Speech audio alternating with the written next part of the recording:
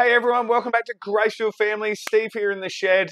Today we're talking about a saying that I absolutely hate called boys will be boys. And I'm going to discuss today three things: responsibility, respect, and resilience, that we need to train our boys in order to be men and not just excuse their behavior. So stick around if you want to raise strong men in this crazy world.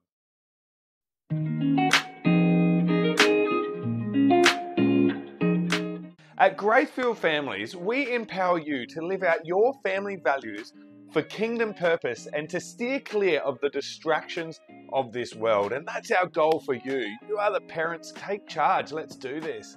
And to do that, one of the great things we have for you is if you head over to www.gracefieldfamilies.com, you'll see a free family insight guide, which will give you a whole bunch of tools that you need to better understand your family and start implementing steps to live differently in this crazy world. So head on over there now, grab that, and we'll get into the blog. All right, so welcome back. Today we are talking about a saying that I've heard so many times used as an excuse to just belittle our amazing young men. And that is the saying, boys will be boys. Man, this saying often grates me, right? Because what it does is it excuses our boys to just be little punks. I wanted to say arseholes, but I'm not sure if I can say that on camera. And that's not really what we want for our boys. We don't want our boys to grow up learning that it's okay to be rude to girls, to be rude to adults, to just be disrespectful of other people's property, to give up on things when they get hard. We don't want our boys, just because they're boys, to have excuses not to be men. And a saying that I heard a number of years ago that I've adopted, that you should too, is that boys will be boys until we teach them to be men. That's got to be our goal.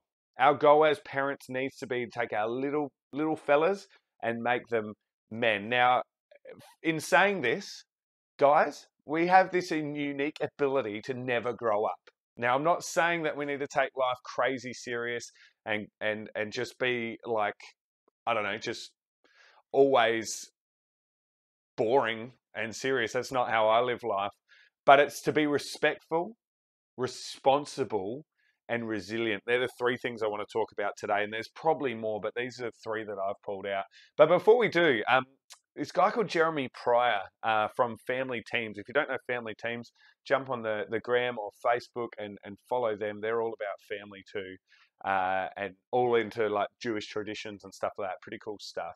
But Jeremy Pryor this week released a Instagram post, and it said this: if you raise your kids to become good parents, they're more likely to be happy and raise healthy children. If you simply try to make your kids happy, you're more than likely to make them and their future children miserable. Isn't that interesting? Aim parenting at the third generation.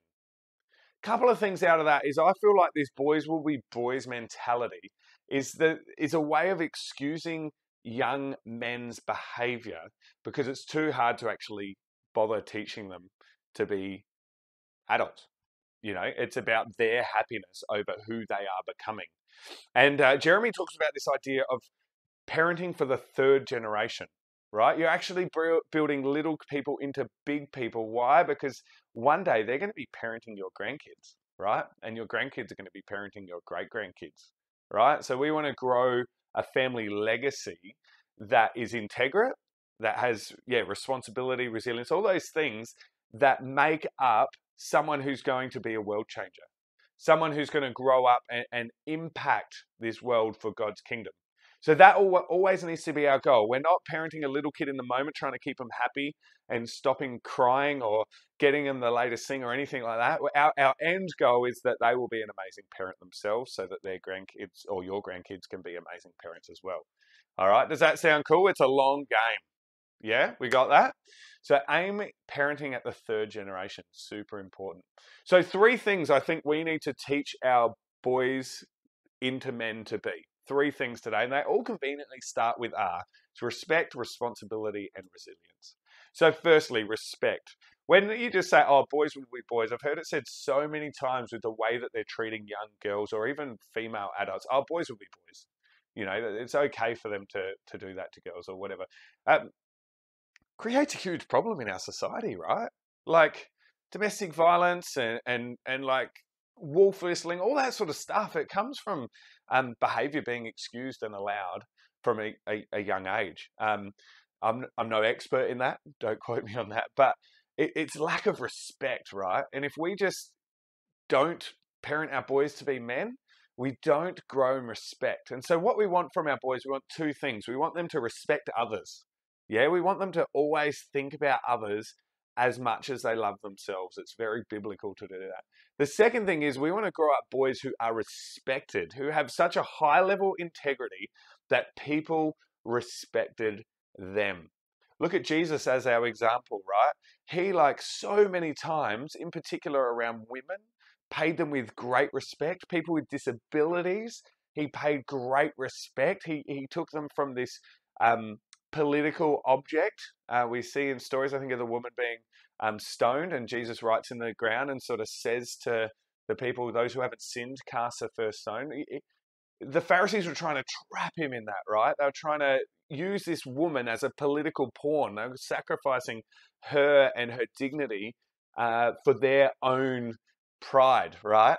And Jesus turns around, he not only destroys their argument, he not only destroys what they were trying to do, but he dignifies this woman. He forgives her, he pumps her full of his grace, and he says, go and sin no more. You are changed, right? He respects those who are lowly. He respects those in high positions, although he calls it out absolutely and calls them to better. He washes his disciples' feet.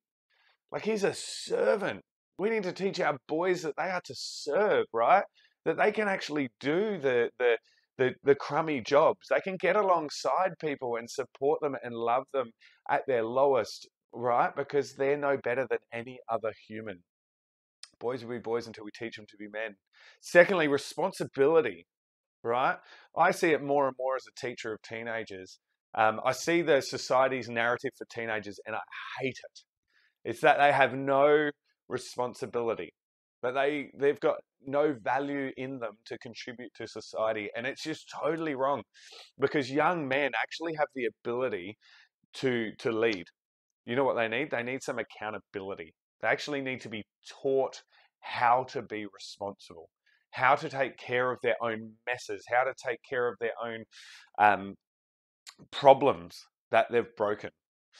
At the moment in our society, parents are rescuing kids left, right, and center. And we're growing up with these young boys who are not becoming young men because they're getting rescued.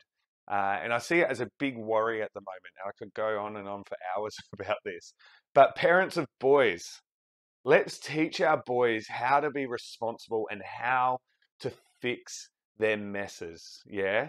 They don't know it unless we teach them and unless we model it. So let's teach our boys to be respectful and let's teach our boys responsibility, that their actions matter, their actions make a difference. And when we stuff up, we fix it up, right? That's going to set them up as leaders. And lastly, I want to talk about resilience. Now, resilience is the capacity to withstand or to recover quickly from difficulties and toughness. And I'm going to read out of James 1, 2 to 5, because I think this talks beautifully about how we can train our boys and girls to be resilient.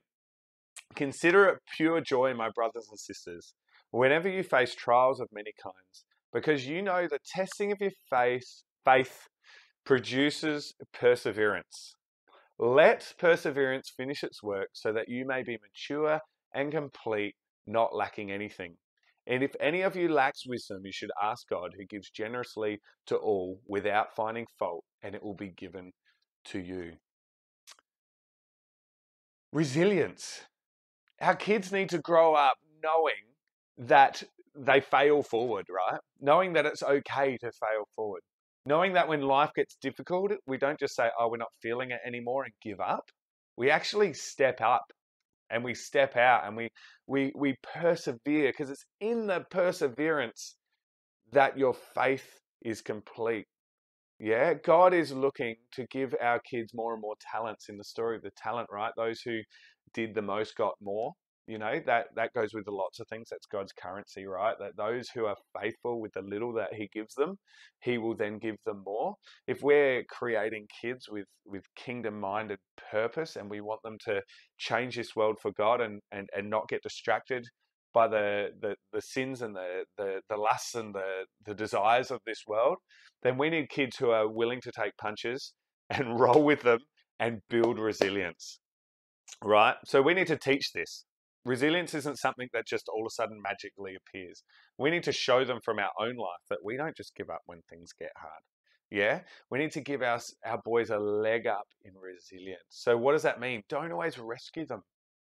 All right, take a step back and support. Be that coach, that counselor who supports them.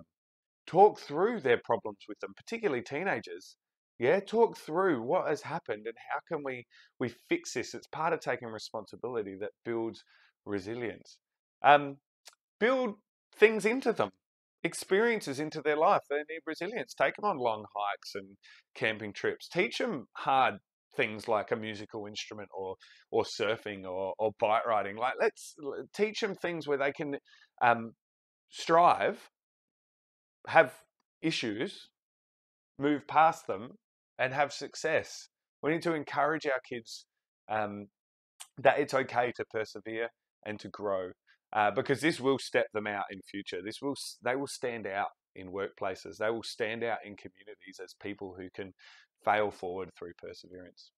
So 3 things: respect, responsibility, and resilience. And then we go from raising boys who will be boys and excusing behavior just because they're a boy, to boys will be boys until we teach them to be men. We need to teach our boys to be men so they can stand out, step up, and move out into society. And guess what? You're the biggest example for them. You're the one they're following. How are you doing? How are things working for you? Are you showing respect? Are you showing responsibility? Are you fixing your messes? Are you being resilient through the tough times? And I encourage you, the last part of that James verse is that those who need wisdom would seek God and he will give it generously. Yeah? If you're struggling with this parenting gig, it's hard, right? I got 5 of them, I know. Seek his wisdom. Yeah? Seek his wisdom. Reach out to us. We're always open. Our inbox is always open. We're happy to support and look after you. But you are the example that your young boys, particularly dads, are going to look up to. So how are you growing? How are you changing?